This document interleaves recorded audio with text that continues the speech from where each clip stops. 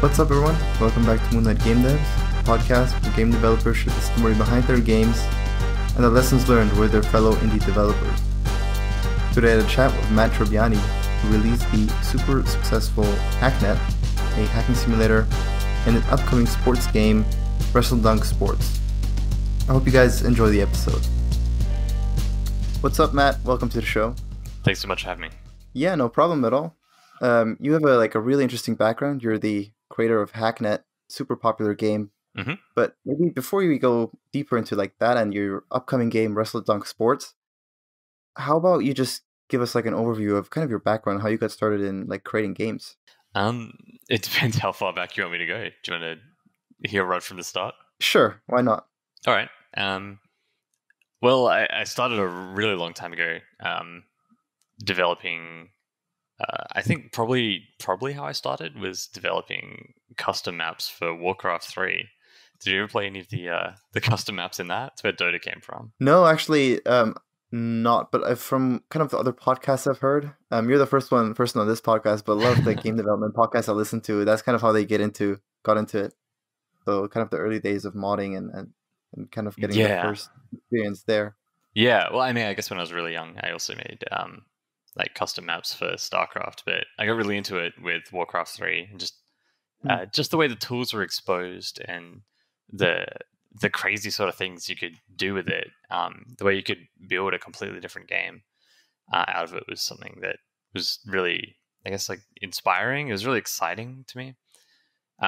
So I made a bunch of that sort of thing. I went to university for a computer science degree, and while I was there, I didn't really register that making games was a job that you could really have.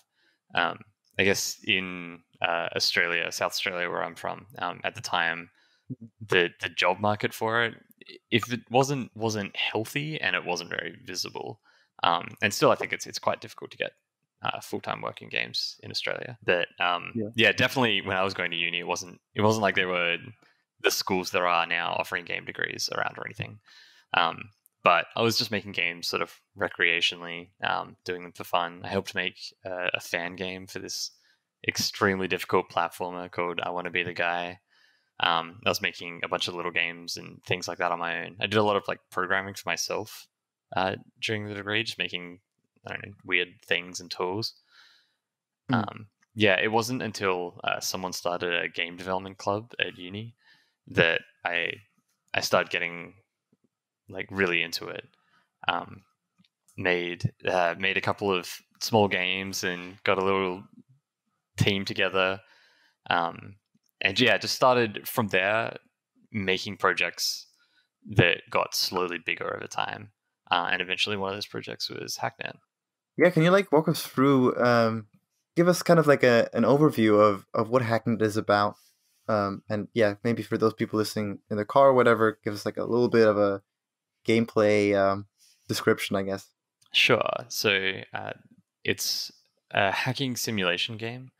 It's much more about selling the mood and the experience of hacking than I guess you'd find in most other games, where it's not it goes into a lot more detail. So it's all played from the command line. Mm-hmm. The actual a screenshot of the game might just look like someone's Linux computer.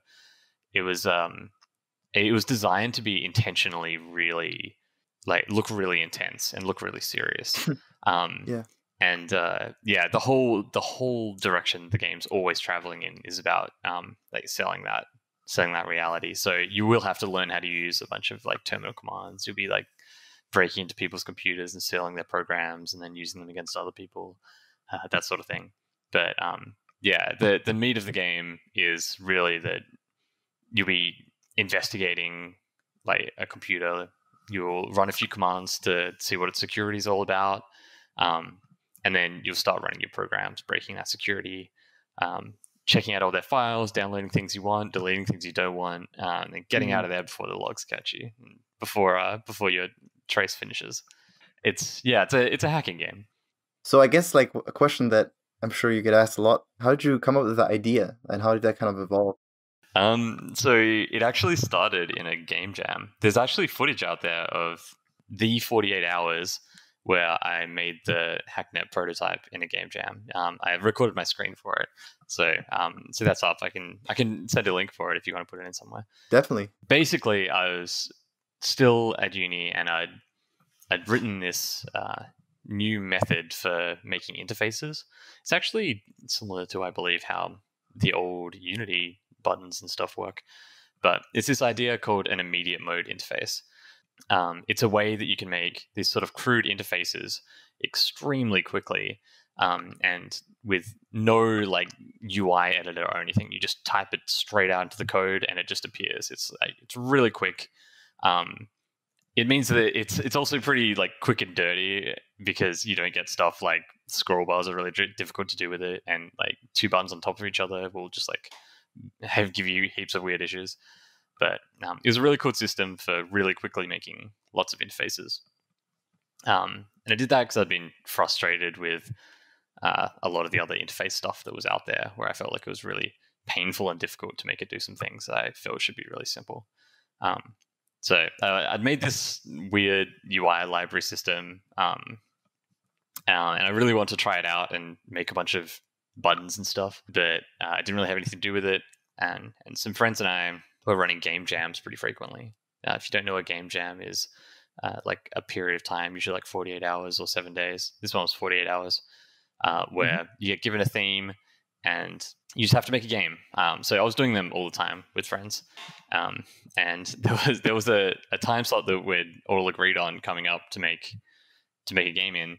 And it was my turn to pick the theme, and I'd just written this immediate mode UI system. So I was extremely selfish, and I made the theme interfaces. Nice. So I had this idea that I was like, okay, I really love the game Uplink, which is sort of like a precursor, the original hacking game, precursor to Hacknet. And I really love that game and the mood of it. But I also wanted to make something more modern that used the terminal. So I had this rough idea going in that I was going to make a hacking game. It was going to have a terminal, but there would also be this sort of display window where you could click buttons, and basically what the buttons do is just auto type something into the terminal for you and press enter. So there'd be different like context sensitive buttons, and the idea of the game just like that I worked out at the start was like, okay, I'm going to have a terminal. It's going to be about hacking, and there's going to be buttons there that do things. But the buttons are like a trap. You're supposed to type it out because that'll make you better at the game. But the buttons are there to sort of get you started. And that was just the idea. So I just started putting windows together. I made a terminal. I put it on the right. Made your button thing. Put it in the middle. Made a little map so you could click around and like be like, oh, I'm going to hack into this computer now. So there were a bunch of things to click. And like before I knew it, it all just appeared. Like the real substance of the game just came out of nowhere right before me, just out of those core elements. The rest of it seemed to like flow very naturally from those first few decisions. Yeah, you can see it. You can see it happen in the game jam footage. It's kind of wild, actually. It looks like I know what it's going to look like before I'm like when I start. I'm just building it out one thing at a time, and I'm like, oh, this goes here, this goes here, this goes here, and then we're done. And it just comes out looking like the first version of Hacknet. It looks very similar to the final version. So it's a pretty amazing 48 hours. Yeah. But it just came to a couple of rough ideas and a couple of principles, and then really holding really closely to those throughout the entire development, and holding really closely to the idea of everything that I built into the game was about furthering that feeling of like you're a cool hacker doing hacker jobs, and anything that made you feel more like that got kept, and anything that didn't got cut, and it just stayed really closely to those ideals for the whole development, and I think that served me really well. No, that sounds awesome. Like the fact that you had that ability to create like your vision in 48 hours, or at least the prototype of it, the general idea. Yeah, just to be clear, the full game took like 3 and a bit years to make. It took a really long time to take that to like a finished product. At that stage of it, it looks like the game's like totally done after 48 hours. just change a few textures and you'd be good. But it's there's a lot more involved than that. No, I can imagine like the complexity of. I mean, you just mentioned there like you have the buttons pressing, but you also the user can input certain commands and stuff like that. Was there like a point at where you realized like certain commands were going to make it in the game or not? And I guess it's not like a real Linux terminal where you need some special expertise. How do you kind of make that accessible and like easy to understand for someone who's maybe not a hacker, but like a Linux user? Yeah, so I think there are like two parts to that question. The first is like, what do you decide to put in and what do you decide to cut, and then how do you make it accessible? And so there are two things there, and I'll answer the first one first, which is that I knew I couldn't add every Linux command because there are loads.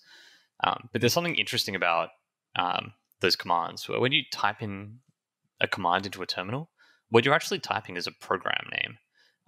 So if you type like, say, ls space something, that actually like runs a program, and that program's name is ls. You just don't really recognize it because it doesn't have like .exe at the end or whatever. So when I was making the Hacknet programs, I knew I wanted to make it in such a way that when you typed in the like something into the terminal, it ran a specific block of code that was its own little standalone program that did the thing, which meant that I could have very like Linux-like and very powerful commands in there. So setting that up, it's all like quite a bit more complicated to make it all work like this than it might just appear from the terminal. But I think building it in that way that was realistic was one of those things that was really important to me to further the immersion. Like, you want people that are familiar with these systems to feel at home with this simulated one. The problem is you can't add every command because there are so many, and some of them are really complicated. So basically my decision for that was like, I just did whatever was convenient, and I did all the ones that I know and the ones that I care about. And if any were really difficult to implement and that I didn't think many people would use, I just cut them. That makes sense. Yeah, as for making it accessible, this was probably the hardest thing in the whole game's development, and this took like a process of years. But basically, I've built this tutorial, I'd say maybe like 70 times. It was a nightmare. I took it to some conventions early on with the tutorial, and no one beat the tutorial. They'd be like, I just spent like, it would have been like 3 or 4 days, and I just watched hundreds of people play it, and nobody beat the tutorial, and it was just agonizing. And I'd been ages designing it, being like, this can't be any easier. This is like the simplest thing that can be done in this system, and nobody could do it, and nobody wanted to. And I think it's an interesting thing where, like, I look back on it and I know that if I hadn't found answers to those problems, I'd just been like, oh, I'll just release it anyway, and people online will find it. I know the game would have tanked.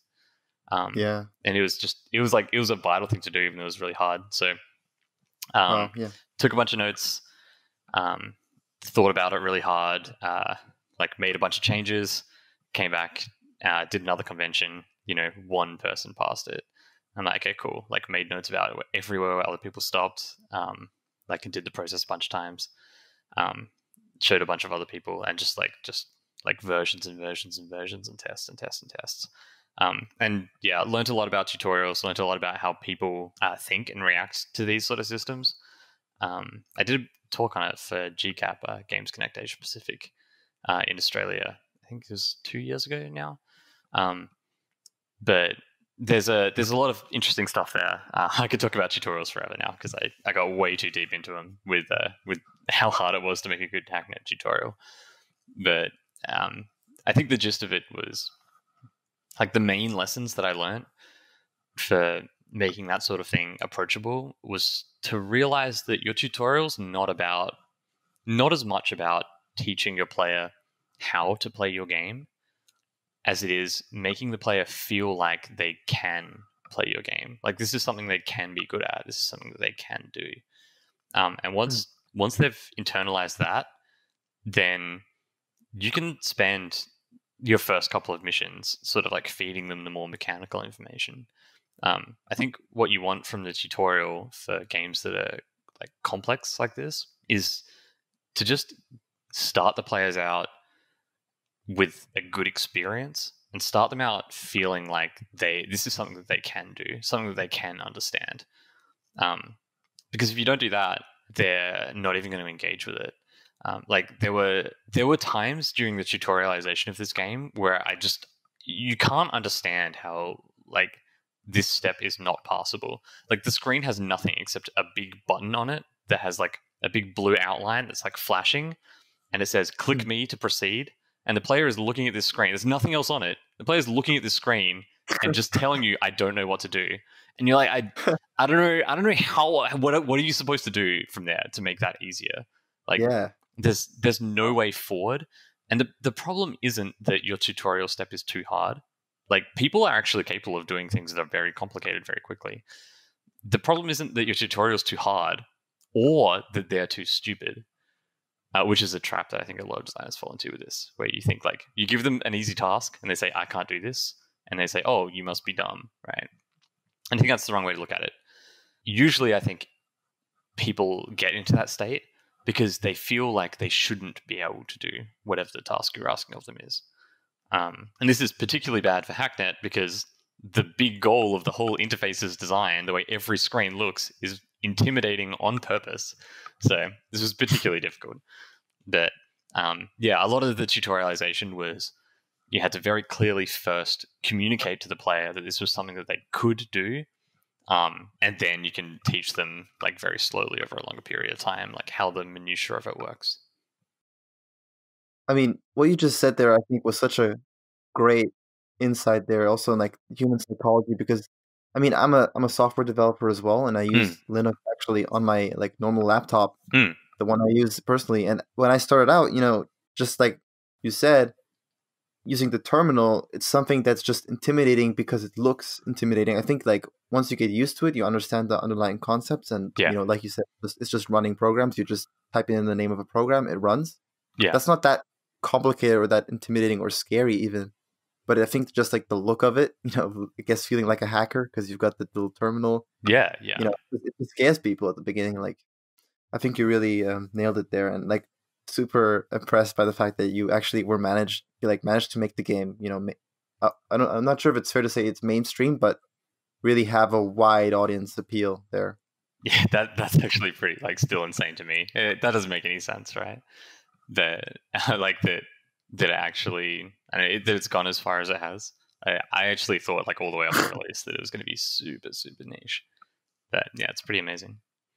Yeah, it is. I mean, I didn't even know how deep you kind of went into making it like an actual terminal game because, admittedly, I've not played it, but honestly, it sounds like you really went really far. And the more I listened to the interview, kind of you explaining it, like it actually is with Linux commands, and you're kind of emulating the many parts there. It was like more and more amazing to me. So yeah, incredible. What I want to talk about is kind of, you made that Game Jam game. How did you kind of transition into, I guess, given that you've mentioned you worked on it for 3 years? Did I read that correctly? Yeah, something like that. So I finished the Game Jam game, and I really this is an embarrassing part of the story, but I really loved the game. I wanted to keep working on it because I really really liked what I'd made. I thought it was really really cool and really fun. So I was playing around with ideas about how to make like a campaign within that, and like what sort of like structure of like missions would be good, what sort of like storytelling mechanisms would be good. So I was doing a lot of experience with that. I made a sort of, it was like a demo version, a first version of it, and I released it on IndieDB. This was back when IndieDB was like a bit bigger. That site's really cool. So I released the game there. I was like, hey, like making this thing. I had a message at the end of it that said, I'm not working on this project anymore. I had my dream project at the time. And I was like, all right, I'm going to go make that now that I've done my little like hacking demo game thing. So I was like, that game, zero commercial like appeal, won't work. I'd like to make a game that like people like, that people would like to buy. And I don't think this could ever be that. And I was, an idiot, but that's what I was saying. So I did that. I was like, I'm going to work on this other game, which was obviously, because this was back in, I don't know, 2010, no, 2009, something, ages ago. This was back then, so like every other indie developer on the planet, I was like, all right, I'm going to make a puzzle platformer like Braid. And that'll be my ticket to indie fame. I'm going to do it. It's going to be great. So I was dumb, and I was like, all right, that's going to be my big dream project. I'm going to make that. I'm going to put this hacking game out there for free on IndieDB. It's going to be great. So I had a message saying basically that at the end of the game. And like a whole bunch of people played it. I think like 30,000 people played that demo, Wow. which is like, I don't know, which back then, and for me, like having never really, made anything super significant before, that was amazing. I thought it was incredible. And I got a whole bunch of emails about it saying like, hey, you should keep working on this game. I actually got a bunch of emails like that after the game had actually already been made and released on Steam, which was really nice. Going to be like, oh yeah, I already did that. It's out on Steam already. Got another sale. Yeah. So that was really cool. But I was still convinced that I needed to make this other game, and so I was making that for ages. But that really felt like I was like forcing myself to make it. And I got this like test where I think if I'm not sure what I should be working on, you just take a shower, and what you think about is probably going to be what you're interested in. And basically, when I had like sort of spare time, the sort of things that I was thinking about were like, oh, I want to make this cool server for my hacking game. I want to do this other thing in my hacking game. I want to do this other weird stuff. And I felt like I was forcing myself to make the other game. Mm. And it took me a really long time to realize that meant that I wanted to make the hacking game. As dumb as that sounds, like that was the game that I was more interested in. It seems really obvious when you say it like this, but that's actually... It took me a really long time to like really come to terms with that. I was working a job. I was making like software. Had my software job, and I was making Hacknet on the side, and working like trying to also work on this other game on the side. So, I was traveling a bit. I remember work. Yeah, so just taking time where I could to continue working on this thing, and it grew and grew and grew, and then eventually got done, I guess, somehow. Did you actually continue to work on multiple projects next to your full-time job, or did you decide eventually to focus just on Hacknet? I did do multiple projects at once, alongside my job for a while, but eventually settled on doing just Hacknet. For a fair bit of it, I was working like 3 days a week, and I'd spend the rest of the days working on like various games and things. I think still back then, I hadn't really thought that I could be a full-time game developer. It was just something that I was doing for fun, like doing because I loved it. And so it's hard, but it's something that I was doing for fun. It felt like a hobby. And I think it's like it's kind of more serious now. But those times were great. There was definitely a point at which I was like, okay, I'm like all in on Hacknet now. It's hard to really say when that was, because I think it was like a gradual process. But I think once I hit that point, it became much easier to start thinking about it as like, all right, this is a thing that I need to finish, and then I need to be able to someday release. Unless you're like taking a game really seriously, it's easy to sort of develop in a way that never happens. You know what I mean? Yeah, working on like taking up different projects, working on too many things.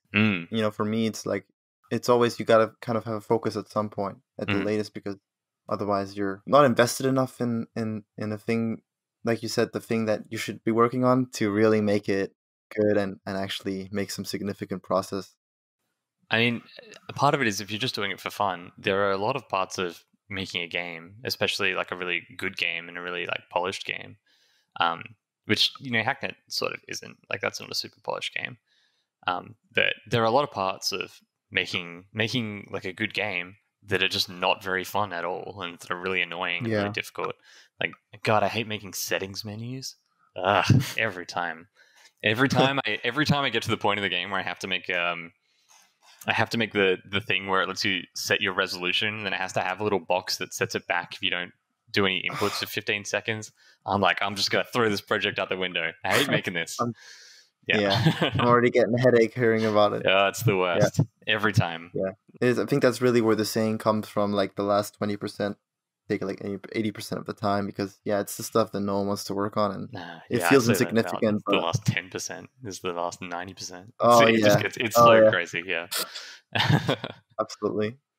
I mean, I want to talk a little bit about, before we move on to hmm Wrestledunk Sports. Just like I noticed that you work with Fellow Traveler, which is like a hmm really big indie narrative games publisher. Are they really big now?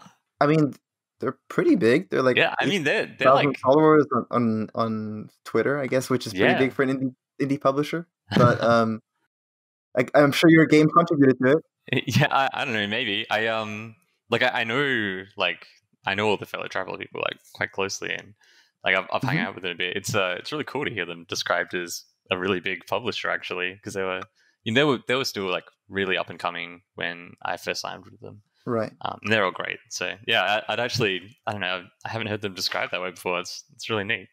But yeah, like maybe you can walk us through like what was that like, speaking to them, and kind of how did you guys collaborate? I guess if you don't mind sharing that. I have a really obnoxious answer for this one that I really like. But I feel like if you want to get published, you just win yourself an award, and then they come to you. Right.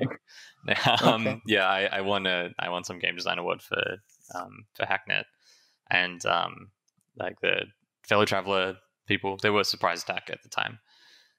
Then they rebranded to Fellow Traveler now. Yeah, they were there and sort of talked to me about like signing on with them. And yeah, like I just went from there. That was actually a weird time. So when I signed with them, they were not a narrative games publisher. They were called Surprise Attack, and they were sort of Australian games focused.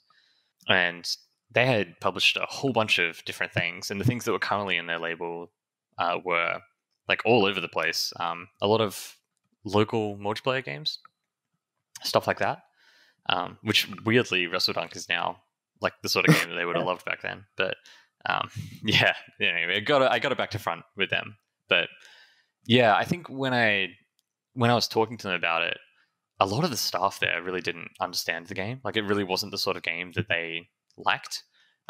There was really only one person on the team, Steve Heller, that really liked the game and really fought for it, really pushed for it, and sort of like got the rest of the fellow traveler team on board with publishing it.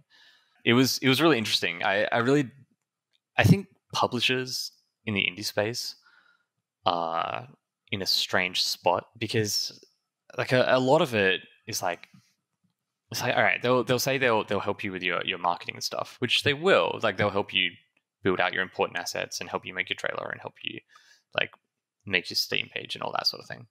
But I don't think that for a lot of games, as much as marketers will tell you it is, I don't know how important a really good Steam page actually is. Like I think that's actually quite hard to measure. Yeah. I think like a good trailer is really important, but how good of a trailer is important? I think a lot of it's just in like the game concept, what the game is itself. Yeah. I think that people are really bad at predicting what game is going to do well. So it was a weird time. And Fellow Traveler's been like great for me, of course, and I think they're all wonderful. But I will say with that, I don't think indie publishers are for everyone, and you should think like really clearly about like what you're getting out of the deal. I actually think by far the most valuable thing that a publisher gets you isn't like marketing or anything. It's just that they have more access to the platforms. So like the best thing about my deal with Fellow Traveler is that they could talk to Steam and get me in those like front page deal slots way more than I could, even if my game was exactly the same and had exactly the same success. Just because when they get an email from a publisher that represents like an email that represents like loads of games, and they just simply don't have the time to respond to emails from everyone in the world. And I probably wouldn't have thought to email Steam and ask for one of those slots, but they did, and that was really valuable. So that sort of expertise in dealing with platforms is, in many cases, not a replaceable thing, and that's one of the best things you can get from working with the platform, with the publishers. Thanks for being so candid there and like giving us the honest advice there. I've seen it a lot, like as you do with like people in the indie space as well, whether they're publishers or not being really honest about kind of the marketability of their game, like you said. not being honest with like, will this game really stand out on the store, or They might not know. yeah, It's like part of yeah, the problem. Like publishers, like you think about them as an entity, but like they're actually just a bunch of people. And like as much as it is their job to like, you know, pick the winners, like they just can't. Like I don't think anyone knows for sure which game's going to do well and which game isn't. I think some people have better guesses than others, but yeah, I think it's hard to know, and I think they're just like doing their best as well. I don't think publishers are really out there being, you know, predatory that often. I mean, at least in my experience, they're just doing their best, and it's really got to be up to the developers whether they think that the deal that they're getting with the publisher is worth it.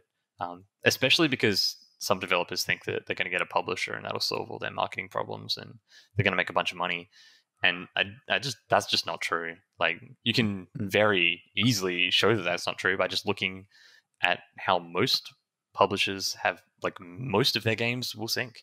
Like it kind of has to, because like indie hits are rare. Yeah, I mean, yeah, it's kind of a zero-sum game. Like if someone's people are playing a certain game, then you know they're not playing other games. Yeah.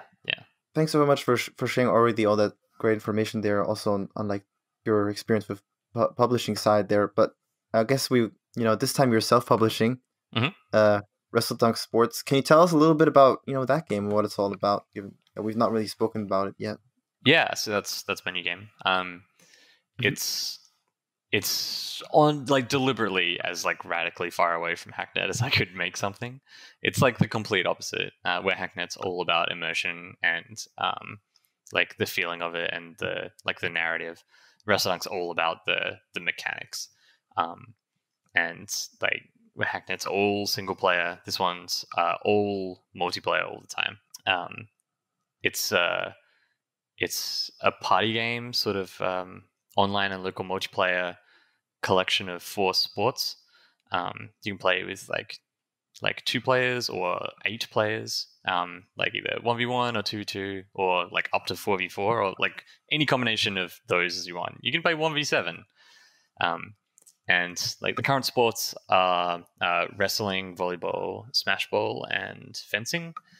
Yeah, it's just a lot of fun. It's all about designing games that are super tightly designed, very easy to pick up, and that all have like quite a high skill ceiling. They're designed. It's hard to express what's good about the way this game is made without having you play it. But which is why I think this game's going to be very difficult to market. But it's made completely deterministically with this like rollback networking system behind it. But basically there are no decimal points in the whole code base. It's all ints and all the values are super tight. It always runs 240 frames per second behind the scenes, even if it can't render that fast.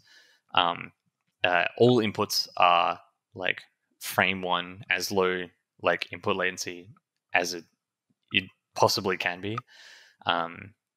And yeah, just having that crispness of control, that like strong like feedback when you do things, and then just making all of the games very minimalist in their design, where like the game's not like bogged down by trying to give you too many options to stretch out some mechanics that should have been like a short little thing.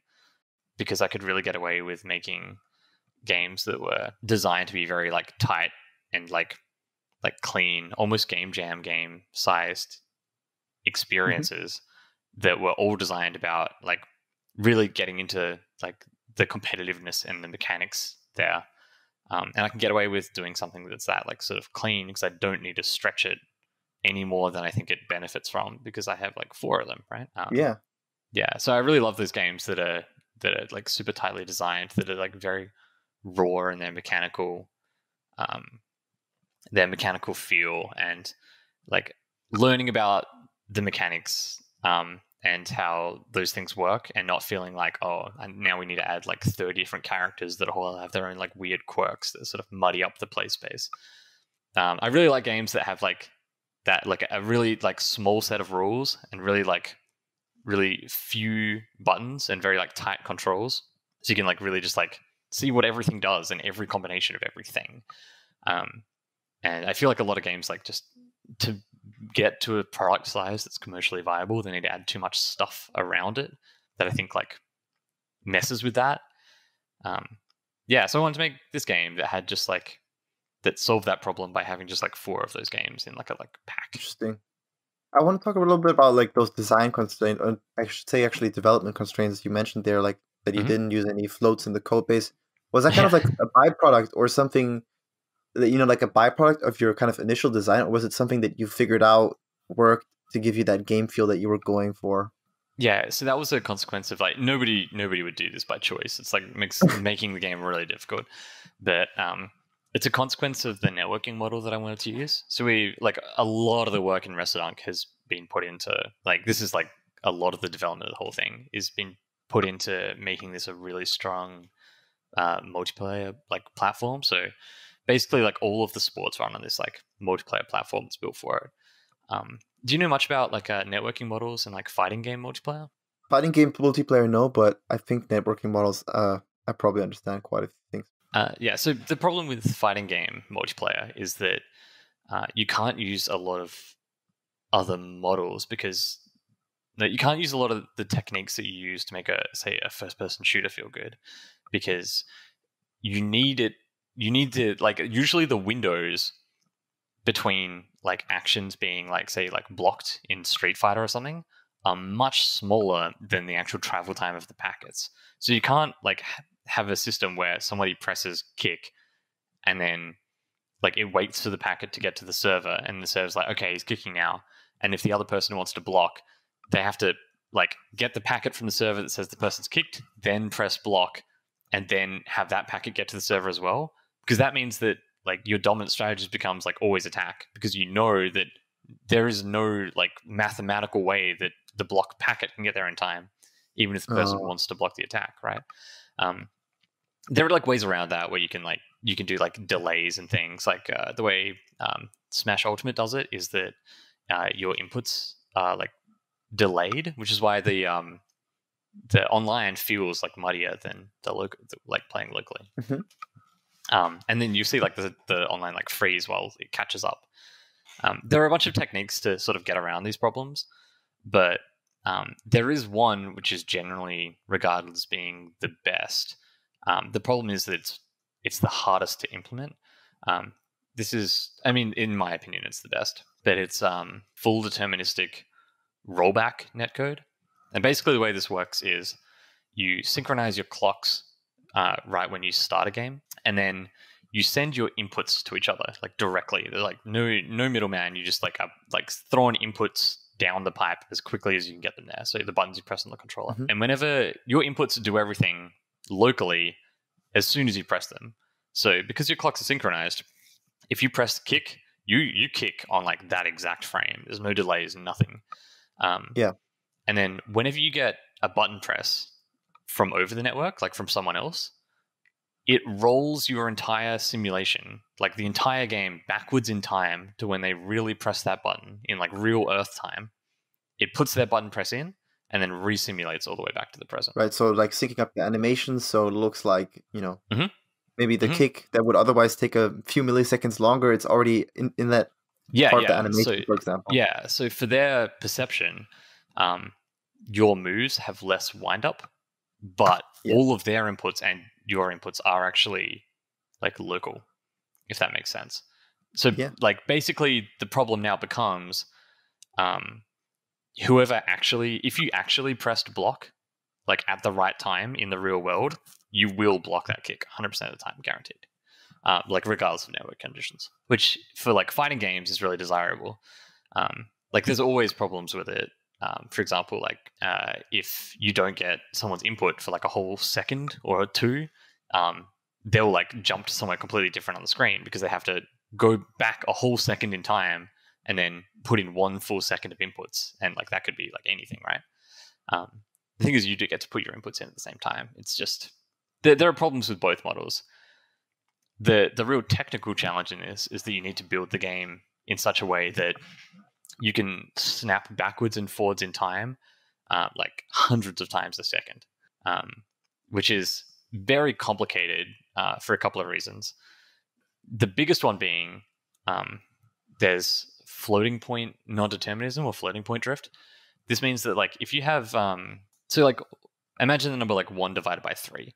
The answer to that is like 0.333333333, and those 0.3s go on forever in like math. But in a computer, you don't have like infinite RAM or infinite memory. Those 0.3s have to stop somewhere, and then what's the number at the end? Is it like 0.2 or like 0.4 or what? And how many 3s is that down the line? And this will change from like operating to operating system, computer to computer. Like your phone might give you a different result than like, your laptop or whatever. This is like the actual problem's a little bit different than this, but this is just a way of understanding it.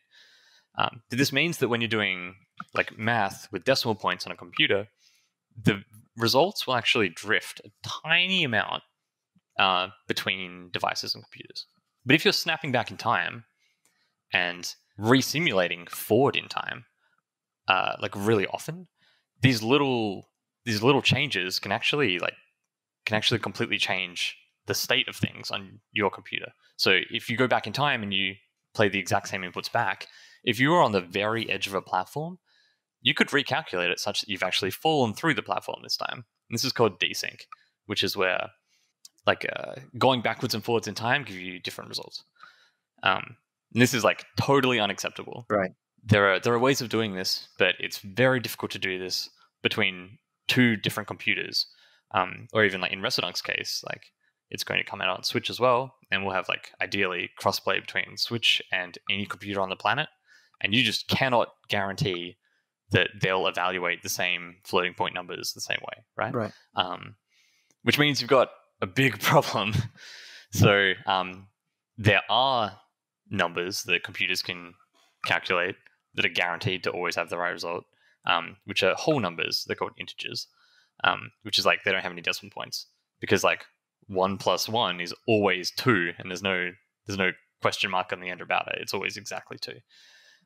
I thought it would be like a fun programming challenge to build this entire foundation and networking system on a completely deterministic foundation.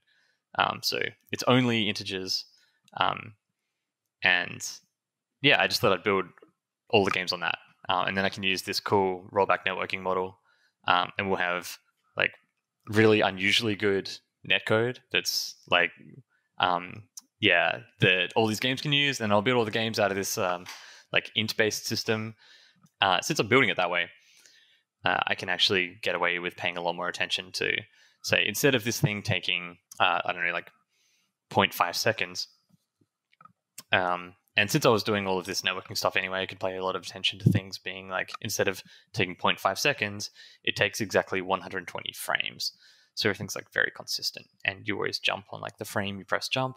You always get feedback from that like on frame.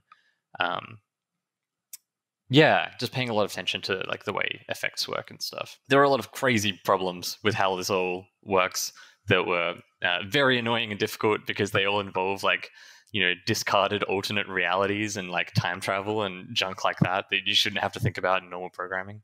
But it was fun to work with. That's so fascinating. Like, thanks for taking us through all that, technical behind the scenes going on there. It sounds really, really complicated, but also fascinating. I think you explained it really well there, especially, that reasoning there for using all numbers. Yeah. Are you still solo developing this game? No, I have a network engineer, Jamie Williamson, that's working on it with me. I'm doing all of that stuff that we were talking about there, and I designed and built all the games. But Jamie's working on the packet transference layer of the networking. I don't make my own music either. My music's made by Chris Larkin, who did the Hollow Knight soundtrack, and like Too Mellow, who did a really amazing Jazz Radio Future tribute album that I really liked. So. Too Mellow did the wrestling track and the trailer track. Cool. And the art is done by Jason Pammett, who I just sort of like commissioned the backgrounds to be done by. He's great too. Cool. Yeah, I guess you mentioned there that you felt like, the game is hard to market. I think that's what you said. So what has been your kind of experiences and attempts so far? And, what is your kind of strategy for the future? I don't know when this game's going to get released, but maybe you can give us an idea of that as well, like leading up to the launch. I'm not sure how much I trust myself on this feeling, because I felt the same way about Hacknet, and that went pretty well. Right. But I do feel like I have a better grasp on the market and the state of the market at the moment. And I do think that party games like this are a bit of a hard sell at the moment. Like, the competition for them is quite tough. And while I think that Wrestledunk has a lot of really good qualities that a lot of other games don't, I don't think those qualities are particularly marketable ones. So like, qualities that I think are really marketable are like, oh, the game like looks really good, or like it has like really cool characters, or the gameplay is immediately understandable, or especially another really good one is that when the game is very cooperative. I think that those games do quite well at the moment, because like Undercooked blew that whole thing wide open, right? Right. But Wrestledunk, the way it appears and the way it looks, doesn't really do those things quite well. Like, the characters are quite like basic, and the backgrounds are reasonably like flat. Even though I think the characters look really nice, and the backgrounds look really nice, and the important thing is that they both play really nicely together. Like, the backgrounds service the game very well, and the characters serve the game very well, and the game plays well. Those things don't immediately jump out of a trailer or like of a Steam page. I think the game's going to be tough to sell. I don't think what's good about it is immediately apparent, and what's interesting about it isn't immediately apparent. I think the current strategy is to just throw a bunch of money at the Twitch bounty system and then pray. I don't really know what else to do, but I'm still thinking about it. What is the Twitch bounty system? I think you can just put a pool of money in, and then people can play the game on Twitch to take a part of like a piece of that, like a slice of the money.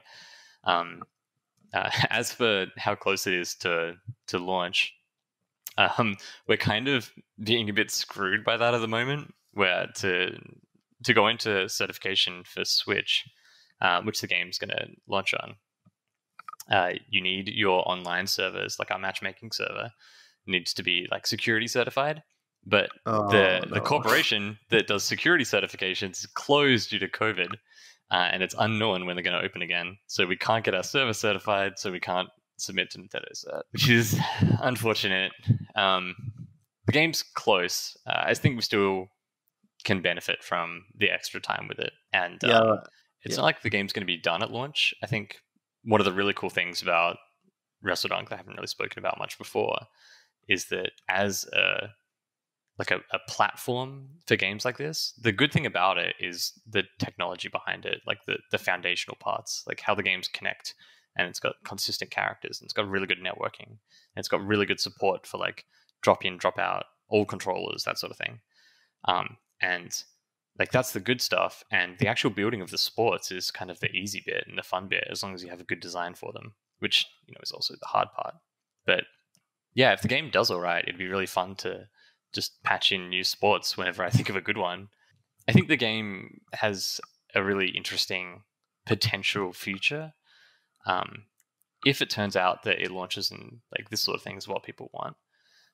So it has like a fun plan for where it could go if it does do well, but who knows? Yeah, like, thanks so much for being honest there and sharing that. I feel like there's like a lot of annoying things that can show up, like the security server security certification, things like that. Like, I know that Google does that similar thing. If you want to use, for example, like Gmail, then they will ask you to pay like $20,000 for them to do a security audit.